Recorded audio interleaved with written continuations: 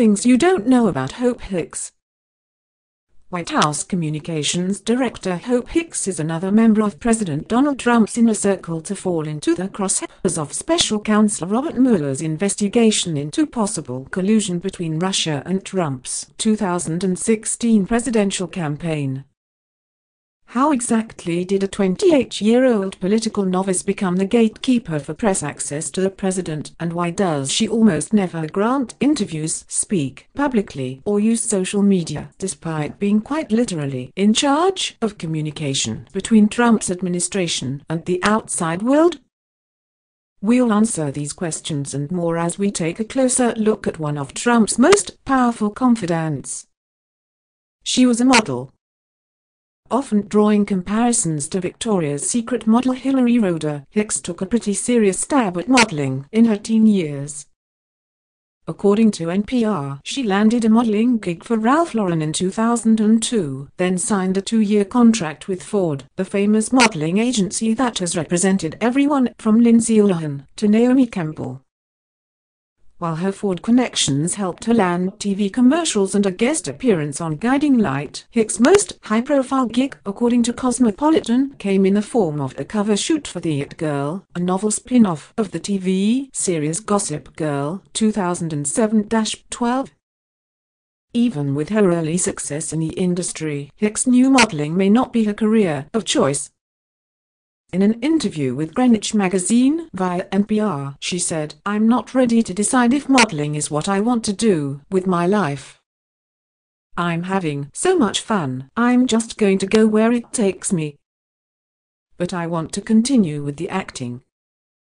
In the same interview, Hicks also dropped a prescient hint about her future and offered a glimpse at her family's politically connected past.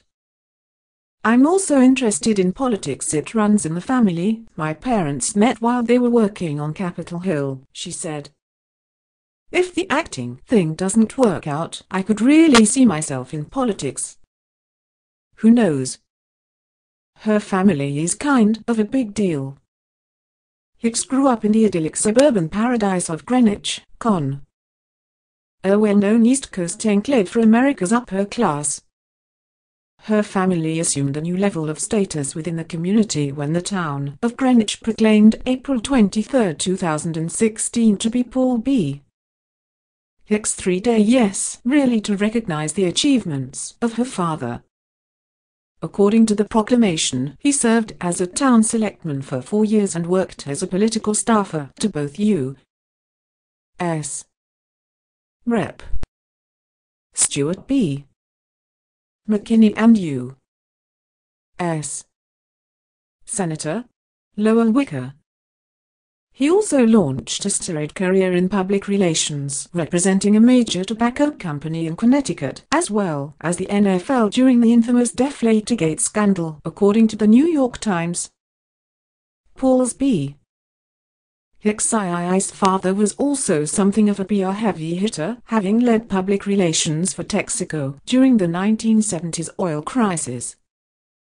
On her mother's side, Hope's grandfather held the distinguished title of Director of Communications of the Institute of Agriculture at the University of Tennessee, according to the New York Times. Clearly, her family forged a successful professional path along numerous avenues, but it was an ironic professional connection of her father's that would open the door that eventually led her to the Trump administration. She worked for Ivanka Trump. According to the New York Times, Hope got her own big break in the PR world when she and her father bumped into Alec Baldwin at the Super Bowl. The chance encounter with the actor, who would later become her boss, one public tormentor, led to a job with Matthew Hiltzik, a powerful unique public relations expert who represented Baldwin and who also happened to work for the Trump Organization. Through her gig with Hiltzik, Hicks found herself assigned to none other than Donald Trump's daughter, Ivanka Trump, who at the time was developing a fashion line, according to GQ. Hicks and Ivanka grew close, which in turn put Hicks onto Donald's radar.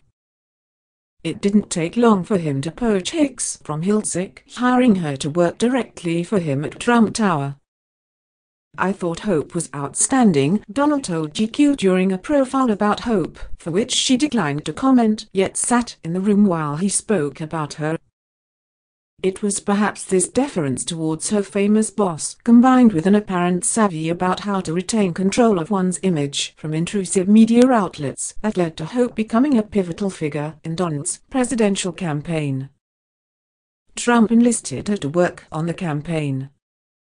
According to Politico, President Trump has become so fond of Hope that he calls her Hopey or Hopester, so it's no surprise that when he decided to run for election, he didn't really offer her a choice in whether or not she would join him on the campaign trail. Mr. Trump sat her down and said, "This is your new job," according to her mother, Hope Hicks, who also told the New York Times it was a shocker. Hope was reluctant to take the offer to become campaign press secretary. She even declined it when then-campaign manager Corey Lewandowski told her she had to choose between working on the campaign and working for the Trump Organization. It was reportedly the urging of the Donald himself that convinced her to get on board. She helped orchestrate his presidential candidacy announcement. Given the ensuing fervor over the controversial remarks Donald Trump made during his presidential candidacy announcement, it may be hard to believe that the event was carefully curated by a public relations expert and a political strategist. According to New York Magazine, this was exactly the case as Hope Hicks and Lewandowski worked into the early hours of the morning prepping for Trump's campaign announcement in the lobby of Trump Tower. "We had to build the stage, make sure the flags hung perfectly. The eagles faced out. The carpet was red and he would wear a red tie," Lewandowski said, but the crafting of Trump's image quickly took a backseat as Hicks realized that it was Trump's celebrity even over the substance of his speeches that drew his followers. "Mr. Trump is the star," she told New York Magazine, describing the bare-bones campaign tactic of just putting Trump in front of a huge crowd and letting him rip as opposed to staging expensive photo ops. "Look at the rally we did in Mesa, Arizona, December 16, Hicks cited as an example. "That was the first one when we pulled the plane in and Air Force One, the theme song of the 1997 movie starring Harrison Ford, was playing. It's efficient. It's for branding and we don't have to pay for the cars."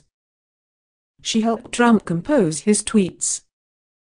Although Trump proudly boasts that he mans his own Twitter account, a reporter for The Washington Post traveling with Trump's campaign observed him dictating his tweets to Hicks, who then sent them to other staffers who physically tapped out the 140 characters. It's not uncommon for businesses to retain social media managers. In fact, aside from Hicks, there is another staffer, White House social media director Don Scavino Jr., who enjoys a large degree of control over Trump's Twitter. According to Wired, it has now become almost impossible to tell if it's Trump himself or Scavino posting the tweet bombs that regularly dominate the headlines. It's unclear if Hicks is still involved in Trump's social media assembly line, considering her promotion to communications director sounds like a 24th of July gig, one that she sacrificed her personal life for on the campaign trail. She basically gave up her life for the campaign. In an extremely rare interview, Hicks spoke in surprisingly candid terms about Trump's expectations of his political staffers and the grueling nature of a political campaign. "There was a moment the week before the New Hampshire primary when we were in the office and somebody wanted to go home at like 11 hours 30 minutes p.m. And the campaign manager said, 'My boss, Trump, is working harder than you. That's not right. You need to stay and do what you are supposed to do,' she told Marie Claire. This is Mr. Trump's time away from his family, and frankly, it's his money. He's spent millions, and the thing we can do is work to the best of our ability as hard as possible. The pressure and the long hours, it's all relative to what he's putting in, which is everything." Hicks' slavish devotion to the campaign even caused her mother to fret.